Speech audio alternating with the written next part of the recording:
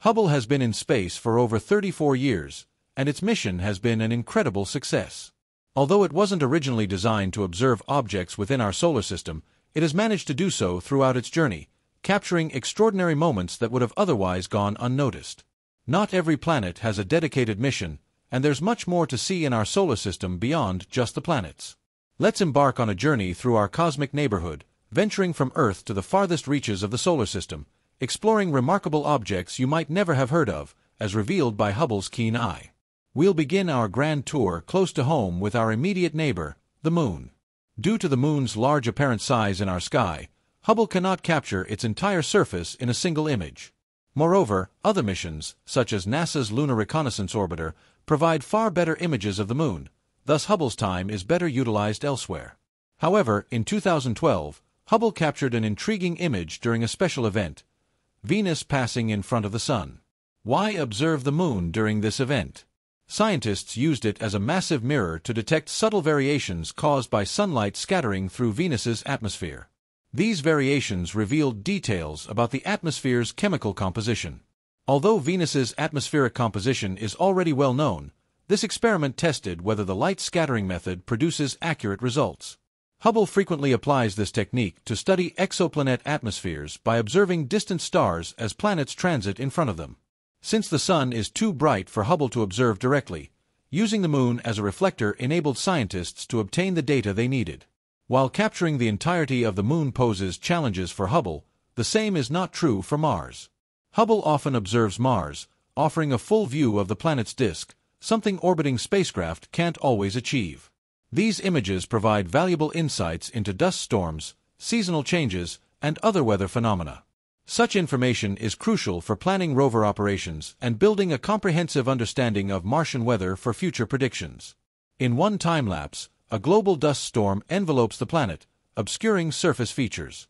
Mars's two small moons, Phobos and Deimos, can be seen zipping around the planet in the background, their rapid motion especially noticeable in the 42-minute sequence. Another time-lapse focuses on Phobos, the larger and closer of Mars's moons, showing its movement over just 22 minutes. Phobos completes an orbit around Mars in only 7.5 hours, making it the only moon in the solar system to orbit faster than its planet's day. As we leave the inner planets behind and approach the first of the gas giants, we encounter the asteroid belt, a fascinating region filled with objects worth studying. Among them is the curious asteroid 6478 Gault, a misleadingly named celestial body that has captured Hubble's attention. You might be surprised to learn that this object, which clearly resembles a comet with its twin tails, is actually an asteroid known as Gault. This asteroid resides in the asteroid belt and was imaged in 2019. So why does it have a tail? Scientists believe the answer lies in a phenomenon called the Yarkovsky, O'Keefe, Radzievsky, Paddock, YORP effect. Solar radiation exerts a small but steady force on irregularly shaped bodies, and under the right conditions, this can gradually increase their rotation speed. In Gault's case, its 3.5 km wide body has been spinning faster over time and now completes one rotation every 2 hours, the upper limit of what an asteroid can endure. This rapid rotation generates centrifugal forces that are stronger than the asteroid's gravity, causing loose material to be ejected into space. These ejections form the tails, and over time, Gault will likely disintegrate entirely. Like many other asteroids and comets, Gault isn't a solid rock but a fragile rubble pile held together by weak gravitational forces. The asteroid belt, with its chaotic population of 1 to 2 million asteroids larger than a kilometer and countless smaller ones, is a dynamic region. To illustrate this, let's examine P/2010A2. At first glance, it appears to be a typical comet. However, a closer look at its nucleus reveals an unusual filamentary structure. Surprisingly, this is not the comet's nucleus. It isn't even a comet. What we're seeing is an extraordinarily rare event, a collision between two asteroids. The X-shaped structure near the nucleus consists of debris from the impact, with rubble being ejected in 4 directions. Some of this material is pulled back toward the center of mass by the faint gravitational pull, while particles in the tail have escaped entirely. Despite the occasional chaos, most asteroids in the belt follow relatively stable, circular orbits around the Sun. But if an asteroid strays too far from this path, as comets do, it risks encountering a far more powerful gravitational force. Jupiter, often called the solar system's vacuum cleaner, is a dominant force in this region. Its immense mass accounts for nearly 3/4 of all the matter in the solar system outside the Sun, giving it a gravitational influence that shapes the fate of nearby objects. A striking example of this occurred in 1994 when the 2 km-wide comet Shoemaker-Levy 9 ventured too close to Jupiter. The planet's gravity not only captured the comet but also tore it apart, breaking it into several fragments. By the time the fragments impacted Jupiter, they were already scattered, marking the first-ever direct observation of an extraterrestrial collision. Interestingly, Shoemaker-Levy 9 had been captured by Jupiter roughly 2 decades earlier and orbited as an active comet, a phenomenon also observed for the first time. However, its orbit eventually brought it perilously close to Jupiter's surface. The resulting tidal forces shredded the comet, and just a year later, its fragments collided with Jupiter at an astonishing speed of 60 kilometers per second, over 210,000 kilometers per hour. The impacts on Jupiter generated fireballs reaching temperatures of over 23,000 degrees Celsius, soaring an astonishing 3,000 kilometers above the planet's limb. The most significant impact left a dark spot spanning 12,000 kilometers, roughly the size of Earth, and unleashed energy equivalent to 6 million megatons of TNT, more than 600 times the power of the world's combined nuclear arsenal. While other impacts have been less dramatic, they've been observed and photographed, lending credibility to the theory that Jupiter acts as a cosmic vacuum cleaner, shielding the inner planets of the solar system from catastrophic collisions. Beyond its immense gravitational influence, Jupiter offers ethereal phenomena that captivate astronomers. For instance, Earth isn't the only planet to experience auroras. While auroras are visible to the naked eye on Earth, they are actually brightest in ultraviolet light. Thanks to the Hubble Space Telescope's ability to detect ultraviolet wavelengths, we've been able to closely study these dazzling displays on other planets. Jupiter's auroras are the easiest to observe, as the planet is not only the largest and closest of the gas giants but also has a powerful magnetic field and intense radiation that generate incredibly bright auroras.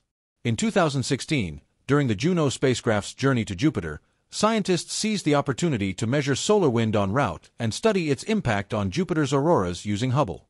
This collaboration allowed Hubble to monitor Jupiter almost daily for several months. The findings revealed auroras hundreds of times more intense than those on Earth, with a radiant power of 100 terawatts. Remarkably, unlike Earth's auroras, which appear sporadically during solar storms, Jupiter's auroras are continuous. This discovery suggests that Jupiter's auroras are not solely driven by solar wind. Data from Juno indicates that the planet's fierce radiation belts supply charged particles into the atmosphere via magnetic field lines. Additionally, alternating currents, rather than direct currents, within the magnetic field explain the aurora's radiant energy, a phenomenon that wouldn't occur with direct current energy transfer. After exploring Jupiter itself, let's shift our attention to one of its most intriguing moons, Europa. This icy satellite may potentially harbor the closest extraterrestrial life to Earth. Hubble has captured Europa in impressive detail, considering the vast distance. Europa is a major moon of Jupiter and one of the prime candidates for life in the solar system, not on its surface but beneath it, within a subsurface ocean of liquid water. Europa's proximity to Jupiter results in extreme tidal forces, causing what is known as tidal flexing. This process generates heat, which scientists theorize keeps the ocean beneath Europa's icy crust warm enough to remain liquid. Various missions have sought evidence to confirm this ocean's existence, with Hubble playing a surprising role. While spacecraft like Galileo and Voyager captured higher-resolution images during their close flybys, they lacked Hubble's ability to observe ultraviolet light. Hubble has detected what appeared to be plumes of water vapor erupting from Europa's surface. If confirmed, this volcanic activity would suggest a liquid interior mantle, further supporting the ocean hypothesis. Since the initial observation, many more plumes have been detected on Europa. Hubble's capabilities were also utilized to identify salts on the Moon's surface. While most missions rely on infrared imaging to study planetary surfaces, since many key emission bands of substances are in the infrared spectrum, sodium chloride, common salt, is primarily visible in the visible light spectrum. This limitation meant that Galileo missed detecting these salts. However, Hubble, observing invisible light, confirmed the presence of sodium chloride spread across Europa's surface. This discovery suggests the salts likely originated from the underground ocean, carried to the surface by the plumes, and deposited there. The presence of sea salt deposited on Europa is an exciting prospect because it implies the ocean floor could host hydrothermal activity. On Earth, hydrothermal vents are teeming with life, making this a promising avenue for further investigation. Unfortunately, sending a submarine mission to explore Europa's hidden ocean may still be a few decades away. Let's move on to the next stop in our journey through the outer planets, Saturn. After the Cassini mission ended in 2017, Saturn has been without a dedicated spacecraft, leaving the Hubble Space Telescope as our best tool for studying this gas giant. Hubble frequently observes Saturn, monitoring phenomena such as atmospheric weather and seasonal changes. Cassini studied Saturn for only half a Saturnian year, so Hubble now plays a crucial role in filling in the gaps in data. Among the most striking events Hubble has observed are massive storms stretching thousands of kilometers across Saturn's surface. In addition to its scientific contributions, Hubble also captures breathtaking images of the Saturnian system, showcasing its beauty. Here are some of the most stunning examples. As we near the end of our tour, let's visit the first of the icy giants, Uranus. Like Jupiter and Neptune, Uranus has storms visible on its surface and even aurora near its magnetic poles. Interestingly, Uranus's magnetic poles don't align with its rotational axis, adding to the planet's quirks.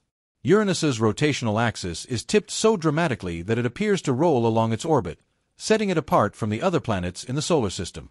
This unique tilt also means solar eclipses from Uranus's moons are exceedingly rare.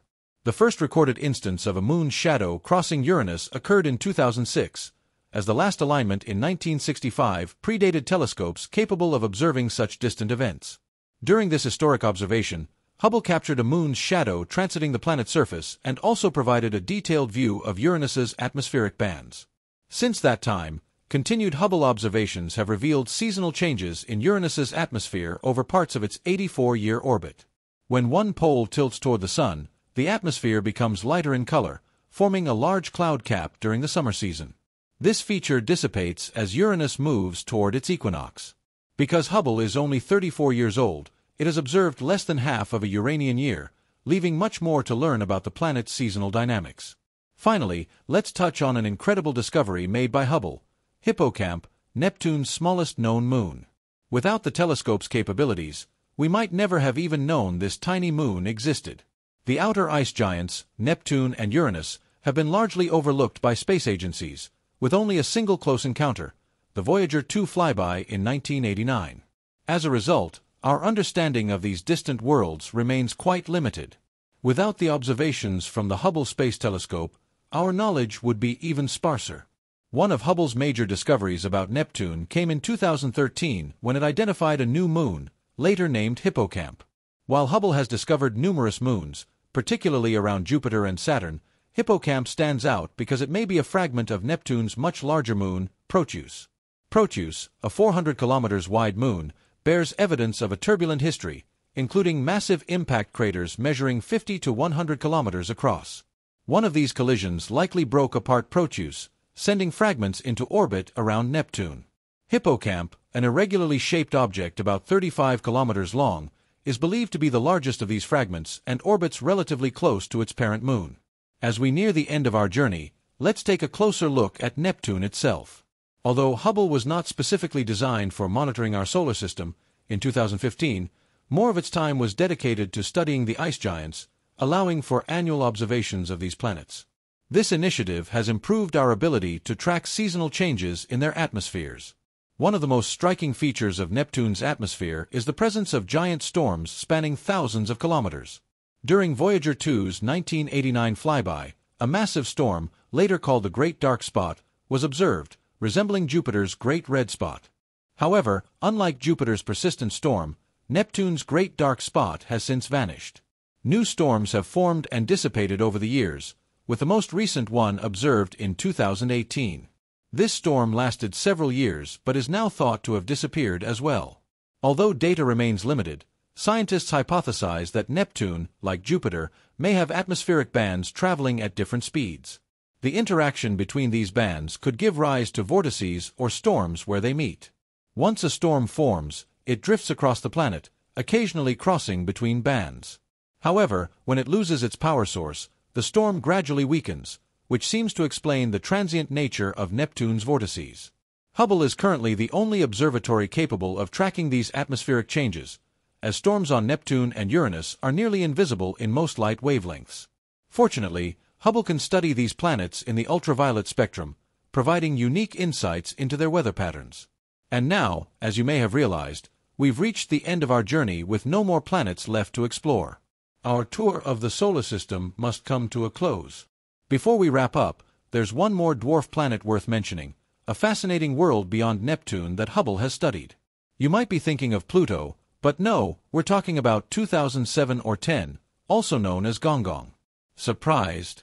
That's understandable. This celestial body isn't exactly a household name, despite being the third largest dwarf planet in our solar system, trailing only Pluto and Eris in size. Like its better-known siblings, Gong resides billions of kilometers away in the Kuiper Belt.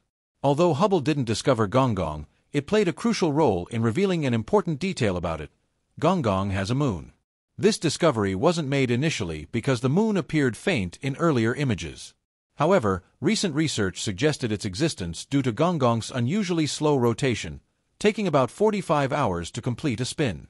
Most Kuiper Belt objects rotate in less than 24 hours, so scientists hypothesized that the drag from a moon's gravitational pull could explain the slow spin. By revisiting archival Hubble data, they confirmed the moon's presence.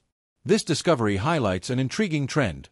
Nearly all of the known dwarf planets in the Kuiper Belt have moons. This may be due to the region's low-speed collisions. Objects in the Kuiper Belt move slowly enough that fragments from impacts are more likely to remain gravitationally bound, forming moons. In contrast, in the asteroid belt, collisions are much more energetic, often flinging debris into space rather than allowing it to form moons. Identifying Gong's moon provides valuable data to refine our models of solar system formation. This seemingly small finding adds another piece to the puzzle of understanding our cosmic neighborhood. Reflecting on these discoveries, it's clear how instrumental Hubble has been in expanding humanity's understanding of space and our solar system over the past 3 decades. Hubble has achieved far more than anyone could have imagined, offering insights and images that will fuel scientific discovery for years to come. What's more, Hubble's mission isn't over yet. With proper care, it could continue operating until 2040, potentially outliving its spiritual successor, the James Webb Space Telescope, JWST. If you enjoyed this video, don't forget to give it a thumbs up, share it with your fellow space enthusiasts, and subscribe for more cosmic content. And as always, keep looking up, you never know what you might see. Until next time, stay curious.